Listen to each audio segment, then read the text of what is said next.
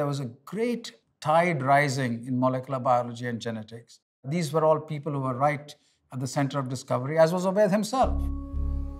Obaid's work with Alan Garren led to the path-breaking discovery of a special genetic mutation in the DNA that signals the early stop of protein production. This was just the beginning of a legacy of many discoveries and of defining institutional science. But it wasn't easy.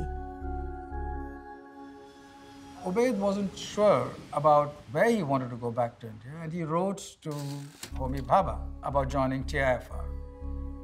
That was the beginning of the molecular biology unit. It had nothing there, and it was a very, very difficult time. But he, right from the beginning, talked to the leadership directly and got things done. That connect, that daring to get things done, allowed the molecular biology group to survive in a context where it seemed very alien.